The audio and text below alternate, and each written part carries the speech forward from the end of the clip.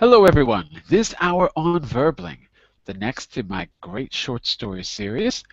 We're going to be working on, this is part 2 of our second short story by Kurt Vonnegut, or part 3 of our Kurt Vonnegut stories, the third class if I'm not mistaken, but the second part of our second story. So we'll be getting to the story in just a moment, but just before I begin, we've got a few viewers out there, so if you want to come in, please come on in.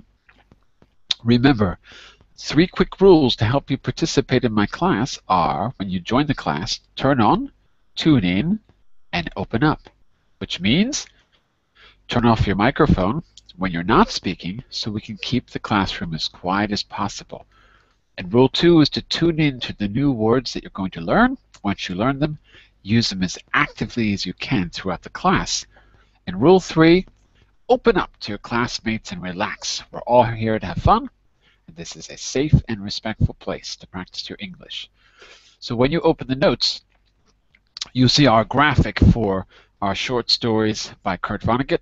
This is a picture from the first short story, which was the Bergeron.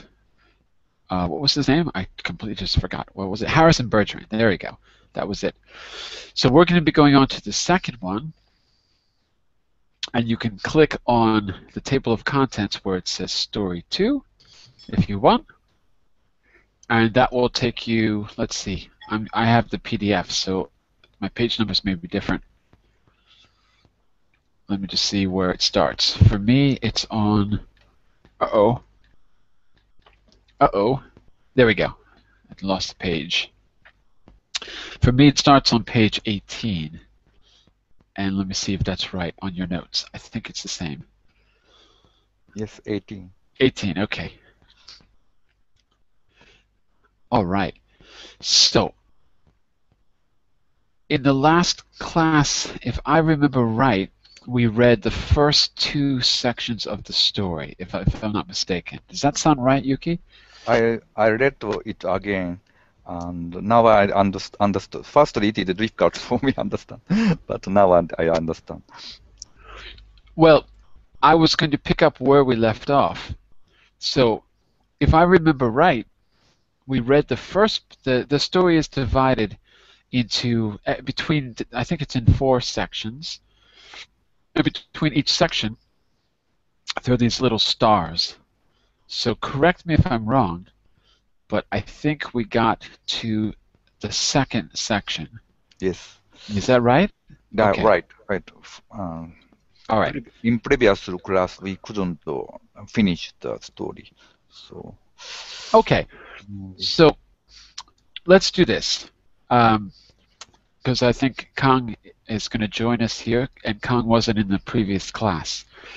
So, from what I remember, because it's been a week, so my memory might not be so good, but from what I remember, Yuki, I think before we read until the woman. Can you give us just a brief summary, because Kang wasn't here, so give us just a brief summary of what we discovered so far in story number 2, to be or not to be.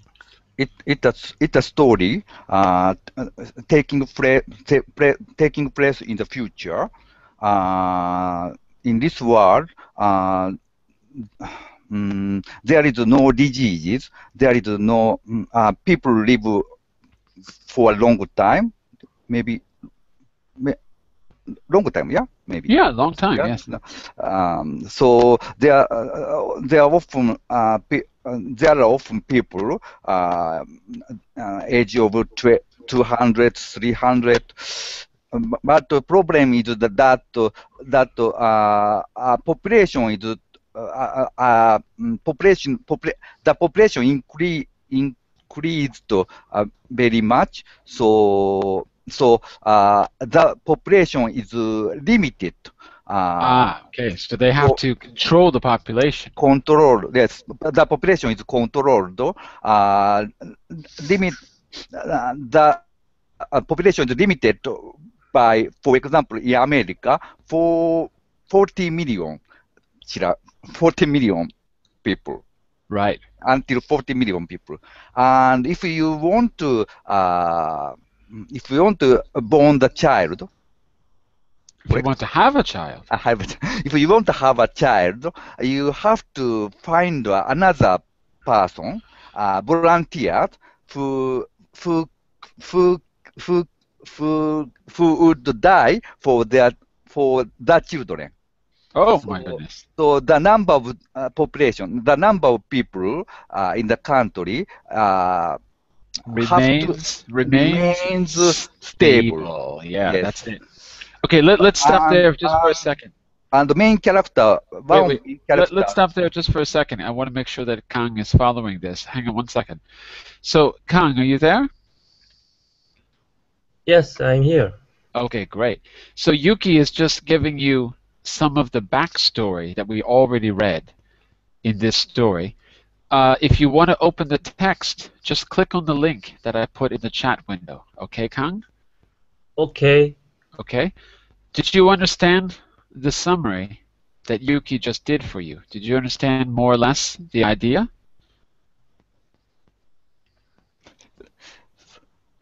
Kang, are you there? Yeah, yes. Did you understand the summary that Yuki just did? A little. I understand a little. A little bit. Okay. Yes. So last Saturday, we read half of the story, and today we're going to read the second half because it's a short story, okay? Okay. And Yuki is talking about the situation in this science fiction story. We're talking about the future of America where the population is controlled so that everyone can have this perfect life, let's say. It's supposed to be perfect. But the problem is, for every child that's born, someone has to volunteer to die. So they have a real dilemma. Crazy world. Yes. Crazy world, exactly. Yes. Is that clear? Is the situation clear, Kang? What? Is the story clear so far? Yeah. Yeah? Okay. If there's any questions, just ask. And Sang, as well for you, you can follow on the screen or you can click on the link in the chat window to open the document. Okay? Okay, I click the link and open the document. Right. Okay. And we read half of the story, so I think we're going to begin, I think it's on line 81. Isn't that right, Yuki? We're starting around line 80, 81? 80, 81 maybe. 81. So that's on page 22, and I'll show you on screen as well. That's on page 22, if that's where we are. I think we need to explain about the situation surrounding characters in this story. Yes, absolutely. One of main characters is a young man. He will have a child, but unfortunate of him is that there will be 3 children. How to say? 3? Triplets. Triplets. So he had to find 3 people who would die for him children. So he's got to find 3 people that are willing to volunteer to die so that he can have triplets. Is that right? Is that right, Yuki? He's got to find 3 volunteers. Yes, he young man has to find 3 volunteers who would die for him children, for his children. Sounds good. Okay, so Sang, that's the situation we're reading about in this science fiction story. Is that clear so far? Sang? What you mean?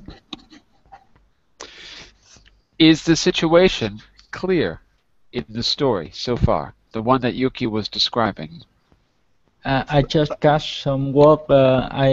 Some work from Yuki, and Yuki has said that there are three people who volunteer and after that they die. So It exactly. Yes. in the story, if you have children, you Children. you have to find people willing to die because the population is not permitted to get bigger. So in this science fiction story, so the dilemma we're reading about is a man in a maternity hospital, the hospital where you have babies, in the maternity hospital, and he's facing this dilemma because his wife is going to have triplets. Triplets means 3 identical babies. 2 are twins, 3 are triplets. Sorry, John. Clear?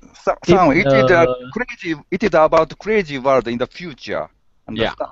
If yes. population is there are many population. There are big population. So population have to be remain stable. So if you have a child, your wife is if your wife have a child, you have to find another person, another volunteer, who would die for your children. Understand? Difficult. So it's just a story. It's not real. It's not real. What's the story? Okay, so Kang and Sang, teacher, Yes? I have one question. Sure. You talk three triple children willing to die. Are one of them willing to die? No. Regular Your people. children will die if you cannot find another people who would die instead of your child. Well, hang on a second. Let's make sure this is clear. Sang, are you there? Yes, I'm here. Okay. To keep the population under control, Yes, for every new child, yes. some volunteer must die. Uh, In the story, the problem in the story is that one character has not 1, not 2, but 3 children ready to be born. So he must find 3 adults who volunteer to die. That's the problem we're reading about in the story. Clear? okay, I'm clear. Okay, very good. Okay, So- I got it. So we're going to start reading the second half of the story on page 22. You can look at the screen, or you can click on the link in the chat window, and you can open the document in your computer, or you can download it. We're going to start with where it says 80. We're going to start with line 81, and actually, so I want you. We're going to all take turns reading, but I want you to follow along as we read. Okay. So I'll start us off from 81 to 88, and then Yuki, you take the next page, and then Kang, and then Sang, and we'll go around. Okay. And any questions, just stop and ask. So let me start us off here on page 22, 81. By the way, just a quick point.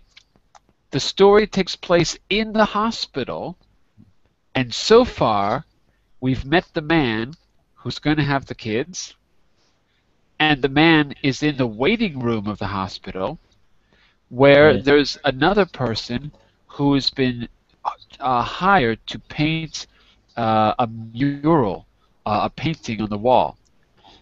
And that man encounters a woman. She's from the government, and he has to paint her picture in the mural.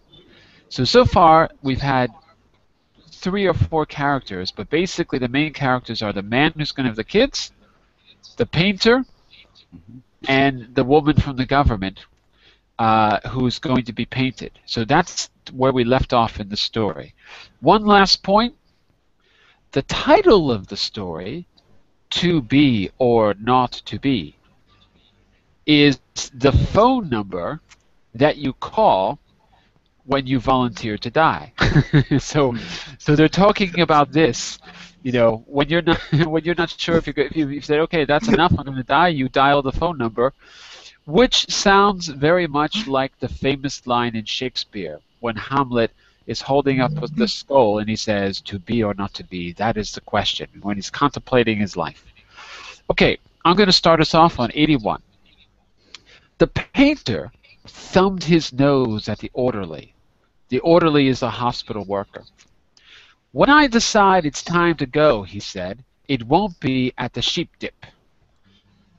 A do-it-yourselfer, eh? Said the orderly. Messy business, Grandpa. Why don't you have a little consideration for the people who have to clean up after you? The painter expressed an obscenity. Sorry. The painter expressed with an obscenity his lack of concern for the tribulations of his survivors.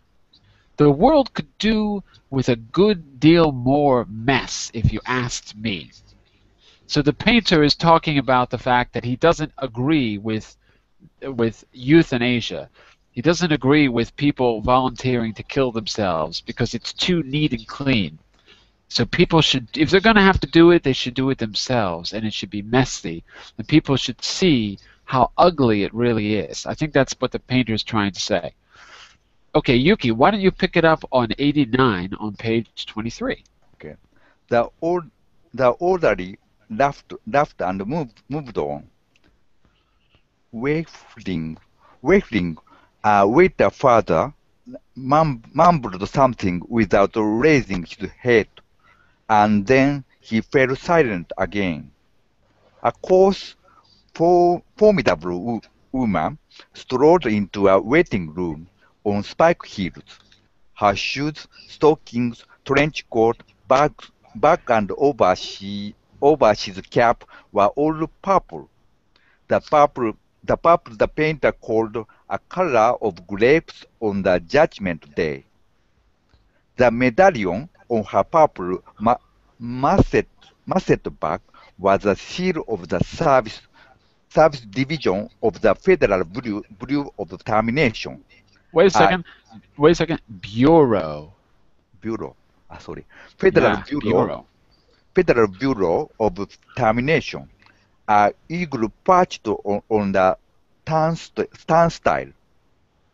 A woman. Turnstile is the thing you have in the metro.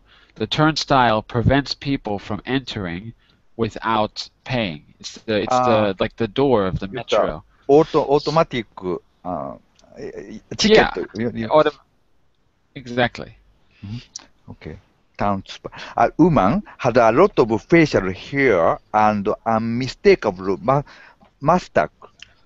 Mustache. A mistakable mustache. In fact, a curious thing about the gas chamber hostesses was that no matter how lovely and feminine they were when recruited, then they all sprouted mustaches with 5 years or so. Why? I don't know. It's a fashion. Somehow it changes. No, it changes them somehow. I don't know why women sprout mustaches. I don't know, Yuki. I don't know. Is this where I'm supposed to come? She said to the painter. A lot would depend on what your business was, he said. You aren't about to have a baby, aren't you? Are you? Sorry. You aren't about to have a baby, are you? They told me I was supposed to pose for some picture, she said. My name's Leora Duncan. She waited. Duncan. Leora Duncan. She waited. Okay. So just to be clear for Kang and Sang, right now the painter in the waiting room of the hospital who is standing in front of the man whose name is Wailing. He's the father. He meets the person that he has to paint in the mural. And guess where she's from? Guess where she's from? It says in 96. She is from Federal Bureau of Termination. Right. She's part of the government agency that has to kill people. Yes. Okay, so His job is killing people, volunteer people, killing people who want to die for the baby. that's it. Okay, let me just ask, Kang, do you feel comfortable reading, or do you think this is too difficult? Of course, it is difficult, but I But understand. let me ask. I'm just asking Kang if he wants to read. Sorry. Kang, Yeah. do you feel I- comfortable reading? I don't know. Okay, why don't you try 107 to 111? Okay, and let's see how it goes. I'll help you if you need help. Okay, Yes. so try it. Go ahead. And you dunk people, he said. What? She said. Skip it. He said. That sure is a beautiful picture, he said. Looks just like heaven or something. Right. So who's talking to who? Who's talking to whom in this little dialogue, Kang? Do you understand who's talking to whom? Oh. Who is the woman?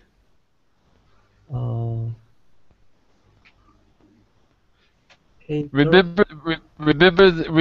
Right. The painter, he's the man, and the woman is the one from the government. Okay. Right. All right. So the man, the painter, he's very rude. He's very angry and rude. So he's making a stupid joke. I don't even understand his joke, honestly. And then he says, "Skip it." Well, it means He's never just mind. ironic. Yeah, he's being I not don't ironic. think he's rude. Not ironic, but sarcastic. Sarcastic. Yeah. I'm saying rude because I think it's an easier word to understand. I didn't know if they know sarcastic, but yes, you're right. He's being sarcastic. He's kind of well, it's a little bit rude to be sarcastic. Yes, sarcastic. Yes. Okay, Sung, why don't you take from 112? I think he have a complaint of this world. I think he wants the truth, maybe. And Yes. he's forced to paint an ideal picture in reality, literally and figuratively. And I think he wants to have things more realistic, and people should see what's really happening in front of them. I think that's what he wants. But I haven't read the whole story. I've just read as much as you, actually. So I don't know the ending. Sung, why don't you take 112 down to 120? Let's see how it sounds. Okay. Or something, said the painter. He took a list of names from his smock pocket. Smock pocket. Smock pocket. Smock is the clothes you wear when you're painting. It's the clothes you wear to protect your real clothes. Painters wear a smock over their clothes. So it's extra clothes to protect you from the paint. Okay.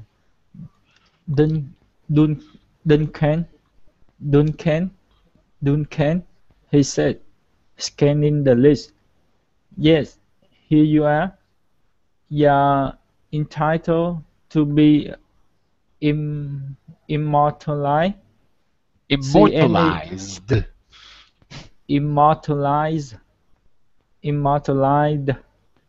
See any faceless body. Here you like me to stick your head on. We got a few choice on one left. She studied the mural bleakly. Yeah. Bleakly. Gee, she said. They're all the same to me. I don't know anything about art. Yeah, hang on just a second. Hang on just a second. So, the woman from the government says, "Gee." That means she's thinking. "Gee," she said. "They're all the same to me. I don't know anything about art." Right? So she sounds like she's a little dumb maybe. And the painter is being very sarcastic with her because all the bodies in the picture look the same, and all he has to do is stick a head on the body. So in other words, there's nothing realistic, there's nothing personal. It's all very mechanical, the picture that he has to paint. So he seems kind of angry about that. And she doesn't seem to know the difference. She says, "Oh, I don't know anything about art." She just does her job, right? So just to make sure, when he says "gee," that's her thinking. That's what that means. Okay, and then she goes on to say, "A body's a body, huh?" He says. "A body's a body, huh? Alrighty. As a matter of fine art, I recommend this spot here."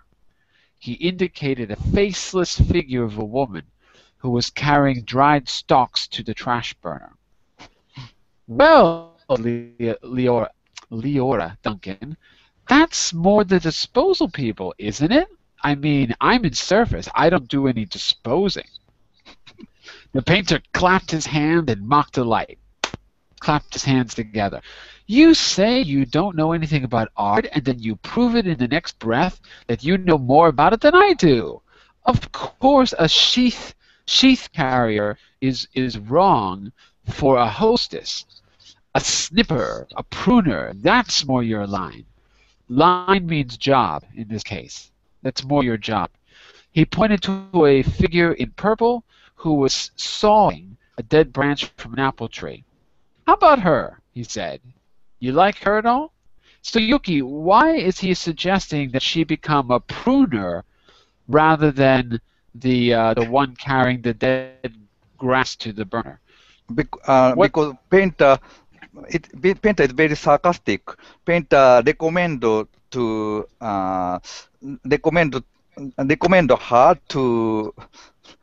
be a woman who are carrying dried stalks to the trash burner because I think painter. Hang on a second. Hang on one second. Remember, she rejects that idea because she says that doesn't seem like my job, and he says become a pruner, a snipper. Do you know what that means? Pruner, snipper. Do you know what that means? Means cutting right. Twigs. Yeah. Yeah. So cutting off the new. When you prune a plant, you cut off the new parts of the plant, not the old parts. In other words, before the pruner indicate that killing baby, yeah, killing exactly. not baby, killing people, killing old people, unnecessary. No, not necessarily. No, pruner. Not necessarily old people, because when you prune a plant, you can take off cut unnecessary twigs. Yeah. Exactly. So unnecessary could be old, and unnecessary could be new. There's no distinction. But the reason is, if you prune a tree and there's new branches, the tree will get bigger. But if the tree is a metaphor for the population, and population is not allowed to get bigger, you have to cut off the new branches. In fact, we have an expression in English, to nip it in the bud. Yes. Expression, to nip in the bud, which means take something that was just born and destroy it before it can grow. To nip is the same as to prune. To nip in the bud. And bud is the name of a new flower. It becomes a bud, and then it blossoms. To nip in the bud. So it means you cut off the flower right when it first develops, let's say. And so that's the metaphor. Yes. Oh no, you don't throw out old things. You're killing Yes. anything new. You're a pruner. So he's being very sarcastic. Why don't you continue there, Yuki, on 129? Okay. Gosh, she said, and she blushed and became humble. That put me right next to Dr. Hitz. That upsets you? That upsets you? He said. Good gravy, no. She said. It's just such an honor.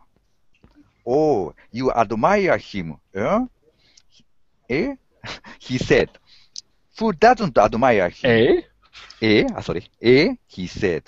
Who doesn't admire him? She said, worshipping the portrait of Hitz. It was a portrait of a tanned, white-haired, omnipotent. Right?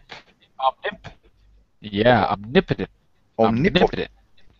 Omnipotent Zeus, 240 years old. Who doesn't admire him? Who doesn't admire him? She said again. He was responsible for setting up the very first gas chamber in Chicago. Nothing would please me more, she said the painter, than to put next to him for all time, sawing off a limb that strikes you as appropriate. That is kind of like what I do, she said. She was demure, correct? Demure about what she did. What she did was to make people comfortable while she killed them. And okay, so that's the end of the next part. So let me just make sure it's clear, Kang and Sang. If you have any questions, just ask.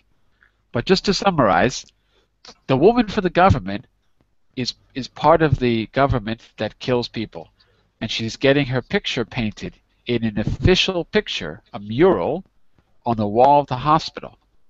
And the man who's going to have the triplets is watching the painter and this woman have this discussion. And the woman is a little, well, maybe she's a little dumb because she doesn't understand the sarcasm from the painter. Maybe, because she seems to use a lot of silly expressions like "good gravy" and "gee." So she's kind of sounds like she doesn't quite. Straight, and she's very honest to her job, to government. Yeah, she doesn't. She also doesn't seem to be aware that she's killing people. She respects the founder of this system, this founder of the chamber. She has great admiration for the guy who set up gas chambers around the country. So in the future, people have the priority is a little bit mixed up. It sounds like. I think that's what Kurt Vonnegut's getting at. So, Kang, do you want to take the next two paragraphs for us? What number? We're on 144 to 149. Okay. And while Leora Duncan was posing for her portrait, into the waiting room bounded Dr. Hitch himself. Bounded means to enter, but with a lot of presence, to enter quickly with a lot of energy. So he walked into the waiting room. Okay? Okay. He was 7 feet tall, and he boomed with importance, accomplishments, and the joy of living. Where Miss Duncan, he said, and he made a joke. What are you doing here? He said, this isn't where the people live. This is where they come in. Yeah. Do you understand his joke, Kang? Uh, What is the job of the woman? What's her job?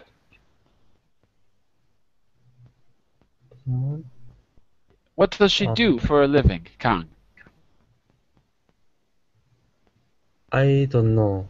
She kills people for a living. That's her job. Really? She's an executioner. Ah, So the joke is the director of the hospital comes in and says, where are they, by the way? Where are they? They're in the maternity ward. They're in the maternity ward. They're in the place where people have babies. So they're in the maternity ward, and the director says, oh, Miss Duncan, what are you doing here? This is not where people leave, where they die. It's where people come in, where they enter. So he's making a joke. Do you think it's a funny joke, Yuki? I think it is an unsuccessful joke. I think it's not a very good joke. Son, why don't you take... So she's killing people who called to this number. Son, why don't you take... Let's take the rest of the page here. So why don't you pick up from 150 to 160? Okay, Sang? Okay. Go for it. We're going to be in the same picture together, she says shyly. Shyly. Shyly. Good, said Dr.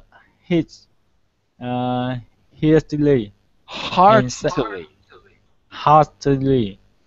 And say, isn't that some picture? I sure am honored to be in it with you, she said. Let me tell you, he said, I'm honored to be in it with you, with a woman like you. It's wonderful world we got wouldn't be possible. He saluted.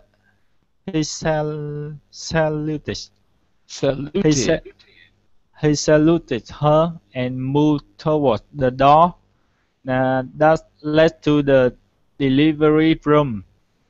Guess what was just born? He said. I can, she said. Triplets, he said.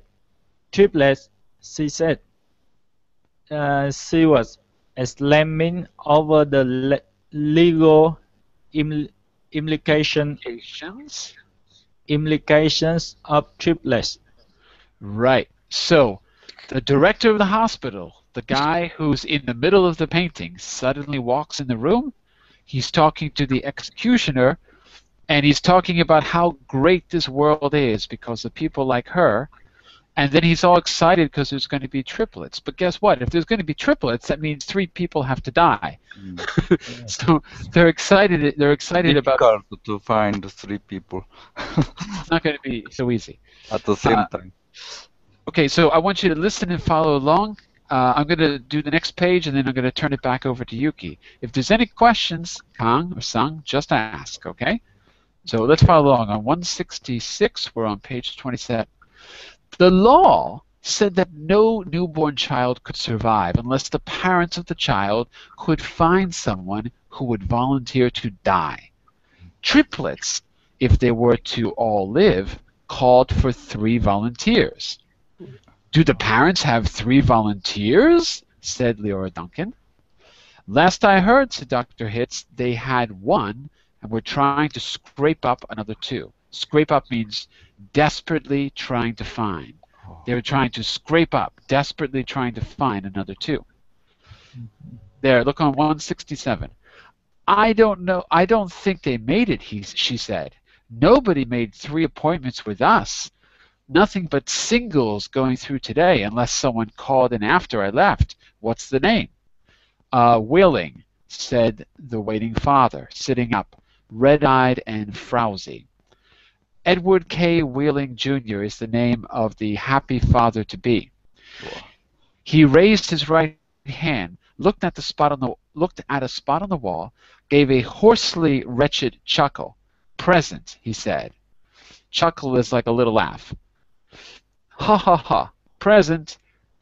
Oh, Mr. Welling, said Dr. Hitz. I didn't see you. The Invisible Man, said Welling. Everyone makes really bad jokes in the future. They just phoned me that your triplets have been born, said Dr. Hitz. They're all fine. So is the mother. I'm on my way in to see them now. Yuki, take over for us. Furey said waffling emptily. You don't sound very happy, said Dr. Hitz. What man in my shoes wouldn't be happy? What man? What man in my shoes wouldn't be happy? Said Welling. Welling. He gestured with his hand to symbolize carefree simplicity. All I have to do is pick out which one of the triplets is going to live, then deliver my maternal grandfather to the happy hooligan. Hooligan is like in football. The people who make lots of noise are hooligans. Hooligan is a person who makes lots of noise and usually commits a crime. Someone who is loud, someone who is a little dangerous is a hooligan. What does it the mean happy hooligan in this sentence is happy hooligan? The happy hooligan is one of the names of the places where they kill people. They have all these chamber. They have all these euphemisms for the chambers. I see. And come back here with a receipt. Okay, so Kang, Sang, Yuki, do you think Welling is being sarcastic, or do you think he's really happy? Yeah, no, I think you mean father? Yeah. Yeah, Welling, the father. Do you think Welling is not happy? Not happy at all. He have to kill the children, newborn children. Two of them. Right. Yes. And not just the children, he has to kill someone else. But Dr. Hint doesn't matter about it. Yeah? But wait a second, he doesn't just have to kill two children, he has to kill someone else too, doesn't he? In order for one triplet to live, he has to kill who, Yuki? He has to kill two of children. And? Father. His father. Father is a sole volunteer for his children. Yes. Right. He says. Sad story. My maternal grandfather. That means his wife's father has volunteered to die so that one of the triplets can live. So he couldn't find a volunteer at all except himself. I suppose. Yes. Okay, keep going, Yuki. 186. Dr. Hit became rather severe with Welling toward. That means to stand above, like a tower, to stand above. Towered over him. You don't believe in population control. Dr. Welling, he said. Dr. Welling? Mr. Welling. Right. He said, I think it's perfectly keen, said Welling totally. Would you like to go back to the good old days when the population of the Earth was 20 billion, about to become 40 billion, then 80 billion, then 160 billion? 60 billion? Do you know what the droplet is? What droplet? Drupelet, I guess. Droplet. Do you know what a droplet is? Mr. Welling said Hitz. What the droplet means? I don't know. Yeah, I know. No idea. Let's find out. I don't know. Okay. Nope, said Welling sulkily. Sulkily, because if you sulk, sulk is like what a child does, like a young child. If you say something the child doesn't like, the child's like, gives you a dirty look and Ending sulks. sulk. Yeah. Yeah, like give you a dirty look and Sulky child. exactly. So Welding's acting like a child a little bit. Not in good mood. Yeah. Not in a good mood, right? Okay. Drupelet, Mr. Welling, is one of the little nobles. One of the little, this is meaning. One of the little pulpy grains of blackberry, said Dr. Hitz. Without population control, human beings would now be packed on the surface of this old planet like drupettes on the blackberry. Think of it.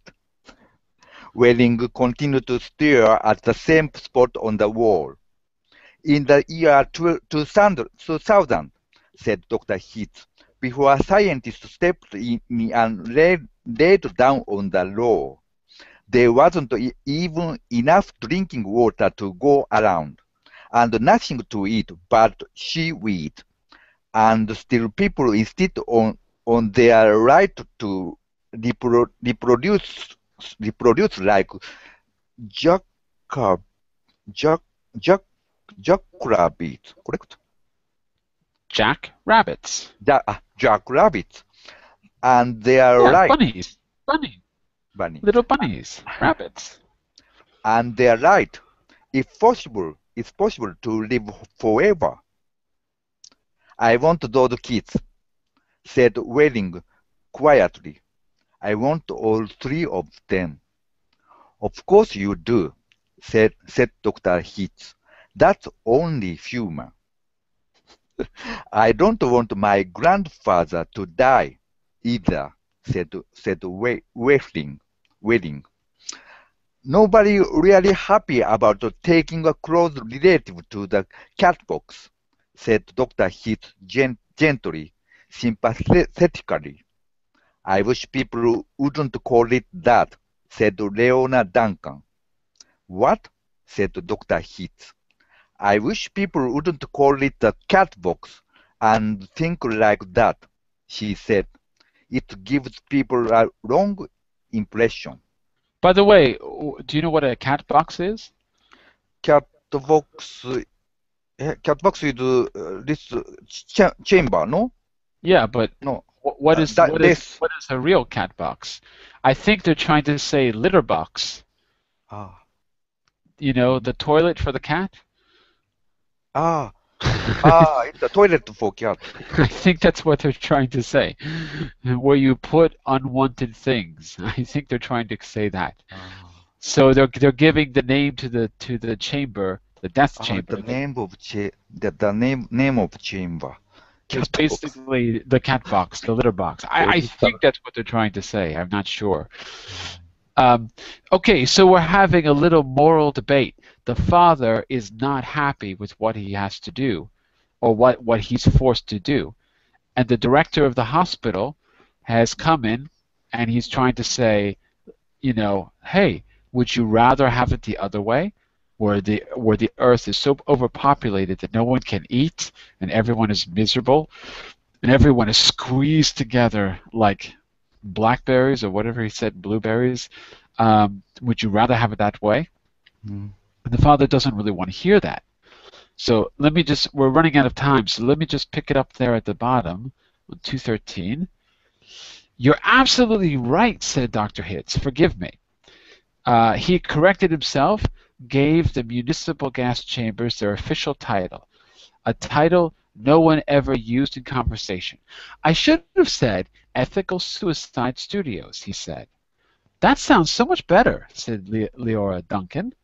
This child of yours, whichever one you decide to keep, Mr. Welling, said Dr. Hitz, he or she is going to live on a happy, roomy, clean, rich planet, thanks to population control.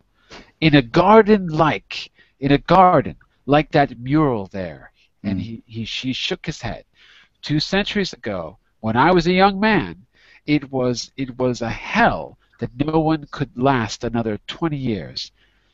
Now, centuries of peace and plenty, stretched before us as far as the imagination cares to travel. He smiled luminously. The smile faded as he saw that Welling had just drawn a revolver. What's a revolver? A pistolet, gun. A gun. He pulled out a gun, a pistol. Kang, what do you think's going to happen now? What do you think's going to happen next? Before we read, what's your guess? Any guess? Any questions? I think that story will finish peaceful. You think it will finish peacefully? Really? Yeah. He just, I don't the guy just took out a gun. I hope so, but I don't think so. I hope so. But Usually when they pull out a gun, that's usually not a good sign. he will kill. Father kill the doctor maybe. No, You think so? I think so. Or maybe he's going to hold them hostage until he gets what he wants. Doctor and woman maybe two.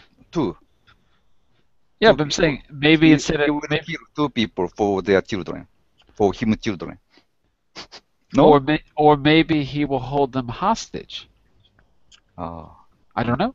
I'm not sure. Okay, so Kang, why don't you take 227 down to the bottom of the page, which is 232.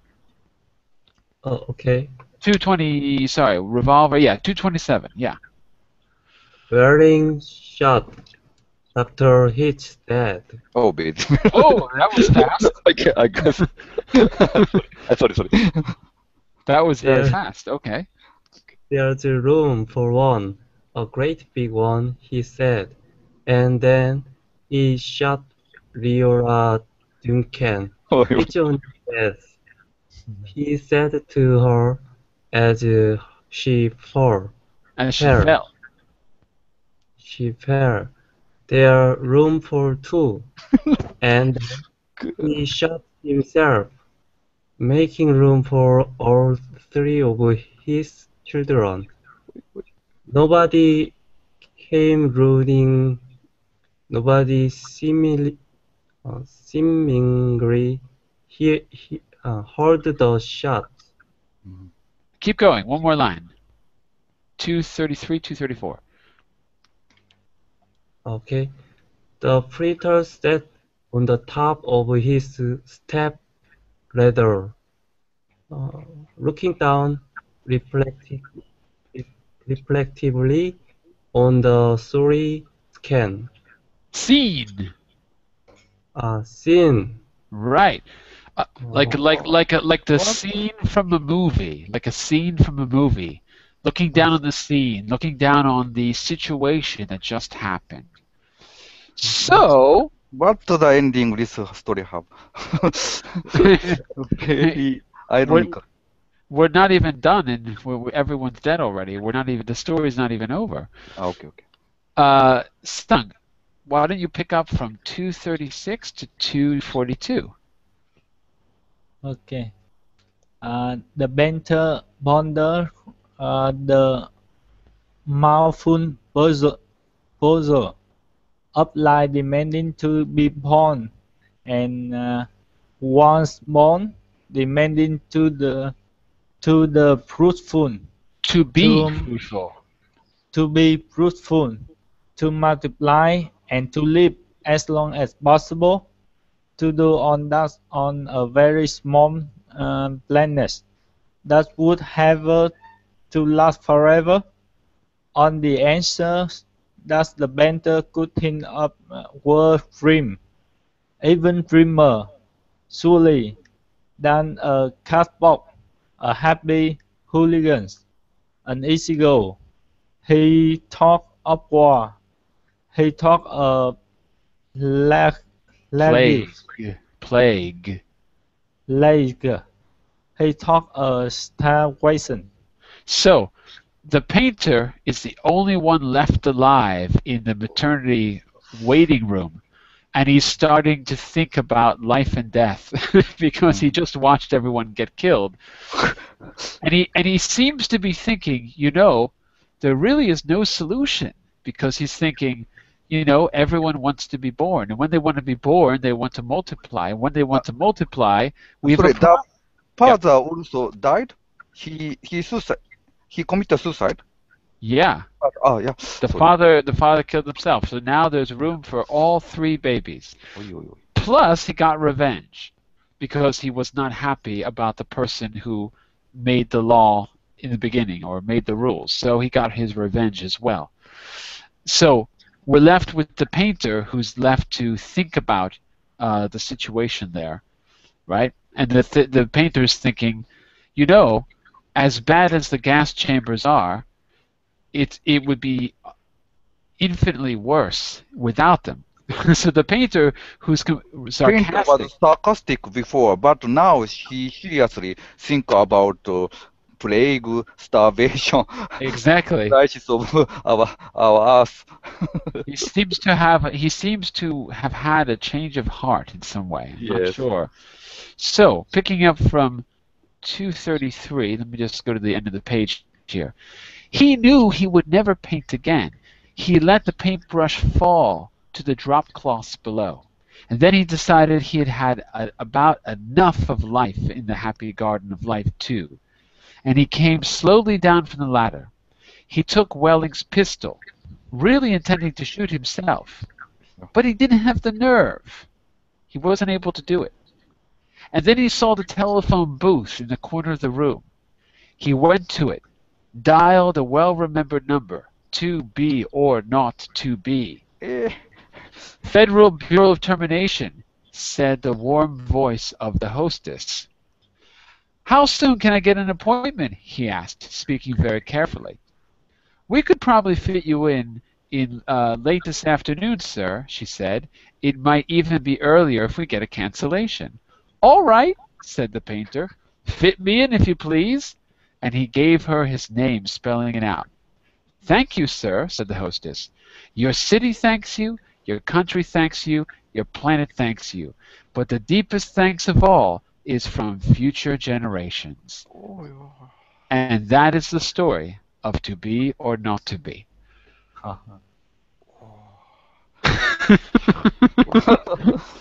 I think it's masterpiece. Very, very interesting. I like it very much. but it's a crazy story. And he says all of that, and it's 259 lines, and it's about 6 pages long, and he says an awful lot. I don't think it's such a short story. It includes many dramas, so I think it looks like I read a long story. Very, how to say, content is very rich. There are rich contents in short story. Does it surprise you that line? Remember the line after he pulls the revolver, right? Let me just go back there for a second. Let me see where it is. Heaven killed him, blah, blah, implications. Wait, I'm just trying to find the revolver line. Where was it? Triplet, cat box. I went back too far. They are full of ironies. Yeah? Yeah. Wait, hang on just a second. Comedy? Tragic comedy, maybe. Hang on one second here. In line 227. So 226 and 227. Actually, let me put it on the screen one more time here. Okay, in line 226 and 227. So 226. The smile faded as he saw, this is Dr. Hitz, right? The smile faded as he saw that Welling had just drawn a revolver. Line 227. Welling shot Dr. Hitz dead. There's room for one. A great big one, he said. And then he shot Leora Duncan. It's only death, he said to her as she fell. There, room for 2. And then he shot himself, making room for all 3 of his children. Nobody came running. Does it surprise you how quickly the events change in the story? Does that seem surprising? Just 4 lines. Yeah. Almost What? all characters in this story has died in 4 lines, and only the painter left. Yeah, and Why do you think it happens in 4 lines? I mean, do you think that another author would have done the same thing? Would another author have killed everyone in 4 lines? Yeah, I hadn't read such a story, such a suddenly change in the story. Why do you think the change is so sudden? What do you think the purpose is of giving us this quick change in events? Because it's a short story. Mm-hmm. So in the end of the story, there are often big change in short story. So do you think it's just because it's a short story that it has to be so abrupt? Not just because it's a short story. I think after the author want to give a shock to readers. So it's really abrupt because we're not expecting it. It's a shock when we read it. I have another theory too. I think this is meant to be a comedy, and I think that the best jokes are the ones that you're not expecting. And even though it's dark, it's not a happy comedy, it's a dark comedy, I think that he's delivering the shocking thing exactly like the punchline of a joke. Yes, jokes, despite of such a sad story, comedy jokes works in even in this sad lines. Yeah, all four people died, but it's a kind of black joke, and it works very lively. Yeah, I think that's why it's so abrupt, because he's using the format of a joke. He's using the style of a joke to deliver something that's not a joke. So it's kind of a joke and not a joke at the same time. But he's using the form of a joke. So it's this weird mixture. And so also, is he trying to say that socialism is evil? Or is he trying to say that there's no solution to natural, evolution because we keep getting bigger? Is he trying to say life is hopeless, or is he trying to make a satire out of socialism? I mean, what's he trying to say to us? Because there doesn't seem to be any real solution. There doesn't seem to be any hope. Yes. Such a trait of Vonnegut, I feel such a trait of Vonnegut. Also, when I read his another story, famous story, Garp's World. Vonnegut has a very cool vision for the life. Cool vision of the life to the life. But at the same time, he has very, very good sense of humor, right? Good sense of comedy, jokes. So such a balance between jokes and very cool vision, realistic vision of our life to our life. Such a very good balance. I think there is very good balance. And what do you think the significance is of the gas chambers? Think about when this was written in 1962. So America entered the war in 1941. So this was probably written in 41 and published in 60. Written in 61, probably published in 62 or something like that. But the point is, it is precisely 20 years after the war when this is written, like an anniversary. So and remember, of course, in the beginning, people didn't know about the gas chambers. I mean, they might not even have been used in 41. It's hard to say. But it's the time of the Cold War?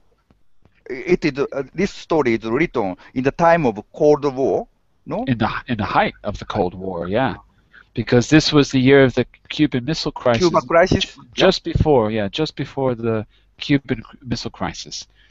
So, yeah, I think Cuban Missile Crisis was it 62 or 63? I can't remember when Kennedy was killed. I think it was 63.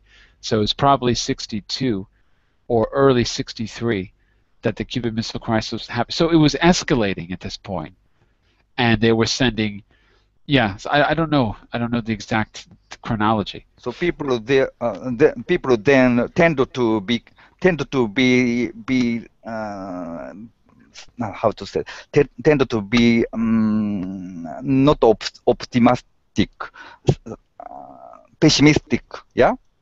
Well, yeah, because Hiroshima. To the world, yes. Hiroshima and Nagasaki happened. After Hiroshima, Nagasaki, now Cuba is in crisis, and the Cold War is very in the middle of it is in the middle of Cold War. Yes. Yeah? And remember, when after Hiroshima, the American government said that there was no radiation, that it was not dangerous. They said all kinds of crazy things. First, it wasn't publicized. America did a lot of nuclear experiment in this time. Exactly. Yeah, and some of it on the population of Japan. Yeah, Ireland, some. Yes. And they still do. They still do experiments out in like Puerto Rico and places like that. They still do. They have not just there. It's not like before. Before they were dropping nuclear bombs in islands in the South Pacific and all kinds of crazy things. I don't think it's happening quite like that anymore, or underground explosions. But it's really not safe. But people had people had a great hope to the nuclear energy then. Yeah. No. Yeah. And that hasn't gone so well either. Now, nobody believed that, but then, in 1970s. After Fukushima, maybe no one has much hope for nuclear energy either. Of course. After Chernobyl and after Fukushima, yes, nobody said that. But then, 1970s. Well, I'll tell you what. We can talk. I'd like to talk about both stories. But I'd like to make a class where we can discuss these, and maybe we can learn a little bit more about Kurt Vonnegut as well. So we're going to stop here because we're a bit over time, but I'm going to try to find another hour, and I can post it for you in Google Plus and in Facebook. I'll try to find another hour where we can discuss both of the stories and get a little more background on Kurt Vonnegut as well, because we didn't really have a lot of time to talk about them. Thank you very much for giving us to read such a good story. I like it very much. Me too. Yeah, that's good. Kang, if there's any questions, just feel free to ask. I don't know if this was too difficult for you or not. I don't know if it was easy to understand. It was very difficult to understand. Well, I'm sorry, but it's a very interesting story. Yeah. I recommend you very much. If you read to the top of the end, maybe you'll understand. It's very. Well, let's do this, Kang. Let's do this. Let me write a summary of the story and post it for you in the notes. Okay. Okay. Thank you. So if you let me share my screen for the notes. Hold on a second. So if you open the link to the notes, when you open up the notes, you get to this page and you'll see Great Short Stories 5, 2 by Vonnegut, right? And then you go down, and the first story is Harrison Bergeron. That's story number 1. And you'll see lots of notes there. I didn't do that for story 2 yet, but if okay. I think it is very difficult to understand if you don't read the first part of this story. Yeah, that's so true. I recommend you to read from beginning. But besides that, I will create a summary for you. Just like I have a summary of the first story, I'll go and create a summary. In fact, maybe I can just put the link there right now so I don't forget. Hang on a second. give me just a minute. Summary of to be are not to be. Okay, so I'm just going to make a little link so that next time I open this I don't forget. There it is. And after class, I'll write up a little summary. So read the summary first, and then go back and read each part of the story. There's 4 parts. If it's difficult, just read one part at a time, because maybe it's too much information. But read the summary first to get the overview, to get the general idea, and then go back and maybe read one part per day so that you can follow along. Remember, this is an advanced story. It's not for beginners, so it's not easy. But I think you can understand it. Okay?